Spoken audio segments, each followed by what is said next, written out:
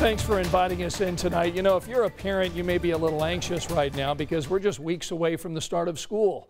In fact, you may be wondering, what on earth is school going to look like for your kid? And most importantly, will they be safe?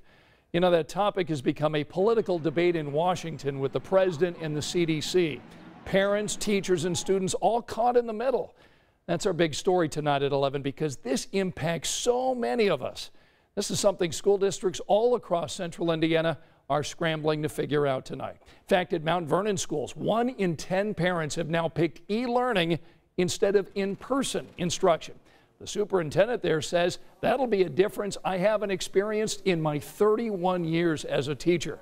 The city's largest school district, IPS, will unveil its plan to parents and teachers tomorrow. Tonight it was Perry Township. Here's our Emily Longnecker. The board approves the reopening health and safety plan, known as the plan. A sign of the times, a Perry Township Schools school board meeting where the public could watch remotely Thursday. School officials gathered to announce what it will look like for students to return to school in the age of COVID-19. We are not anxious at all.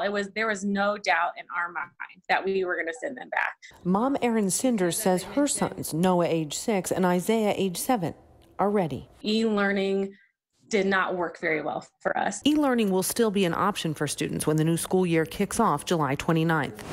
But for students who do go back to school, the district has a plan in place. We've taken all the same steps that every other school corporation across the state is taking right now. Masks will be required for students in grades 6 through 12. Students in K through 5 are being asked to wear one, but it's not mandatory. It's going to be awful hard to think a preschooler, kindergartner, first grader is going to be able to manage a mask themselves in a classroom setting. Cinders agrees with Superintendent Patrick Mapes. Her boys have worn masks when they go out. They do okay. I don't know how they will do all day with them. There will be increased cleaning in buildings and buses, more hand sanitizer and disinfectant in classrooms, and lots of social distancing.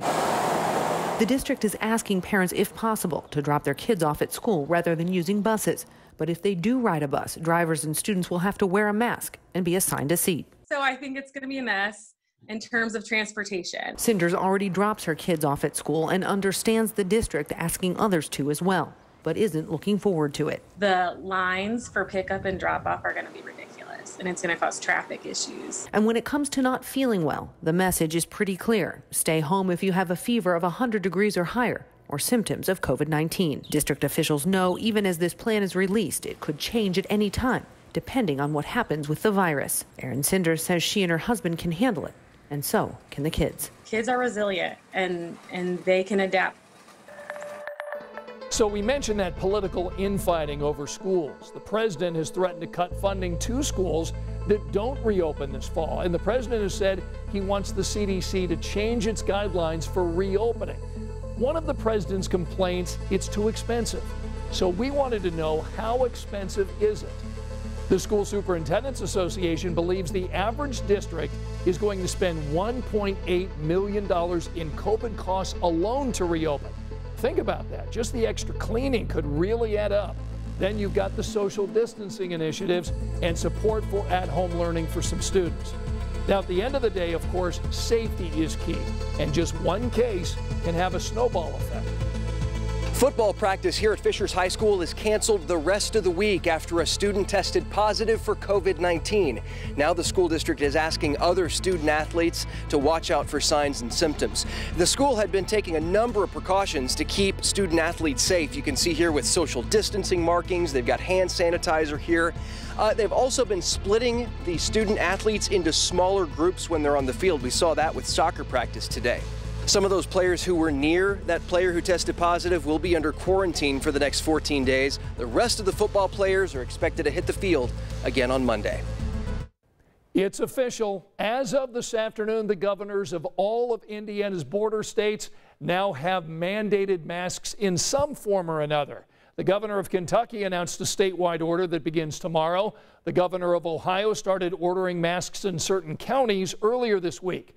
Michigan and Illinois already have statewide rules in place. So why not Indiana? Yesterday, Governor Eric Holcomb said he supports local governments that choose to enact one. He noted those requirements are constitutional and proven to reduce the spread of COVID-19. But the governor stopped short of saying whether he would make any mask rules in his capacity as governor. So we reached out to the governor's office a few hours ago to see if that had changed given Kentucky's decision. The governor's office pointed us to his remarks that he made on July 1st. That's where Governor Holcomb was asked directly, why not mandate masks? He gave two reasons that day. Number one, he believes Hoosiers will do the right thing. And number two, the office has a long history of working with local governments and supporting their needs.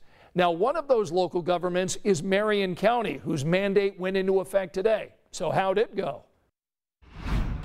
Wearing a mask while out in public is now mandatory in Marion County.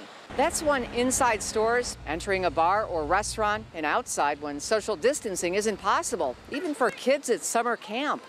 A spot check of businesses found some making it clear no one gets in without a mask. Others, like Target, were still strongly recommending but not requiring masks.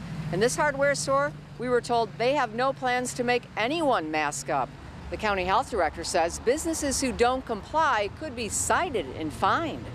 But Dr. Kane says before that happens, they'll work to educate those business owners that wearing a mask is one of the best ways to stop the spread of COVID-19.